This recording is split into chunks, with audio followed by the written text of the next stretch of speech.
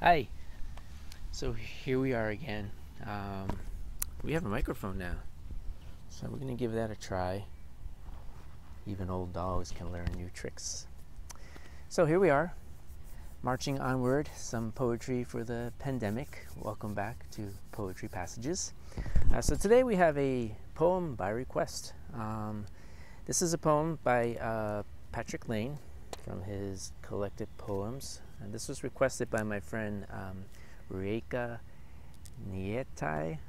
She's a wonderful haiku poet from Romania, so check her out if you're into haiku. So she has asked me to read this poem for you, and it's a wonderful poem. Patrick Lane is a Canadian poet. He's kind of a poet laureate of Canada, I guess you would call him. And this poem from him is called "Under the Sun in the Dry Desert Hills, where the rain never falls in August." So, long title for a short poem, and here we go. Under the sun in the dry desert hills, where the rain never falls in August. In deep sand, a beetle shoulders her way toward paradise. A sunflower, wild with yellow, covers her with one shadow. Among the grains of quartz, one bruised garnet, a cone of pine. The beetle clamors. There's nothing like her in the world. Almost blind, I get down on my knees. My bare feet have the same soles they had when I was born.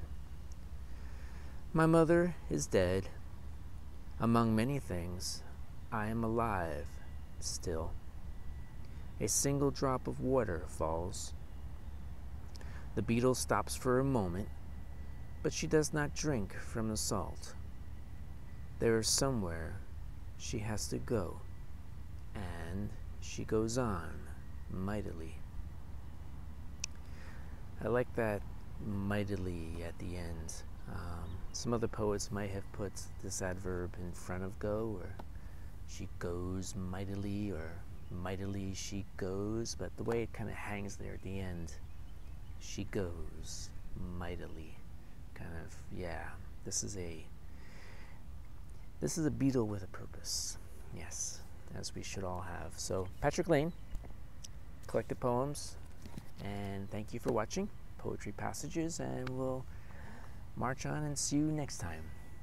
Bye.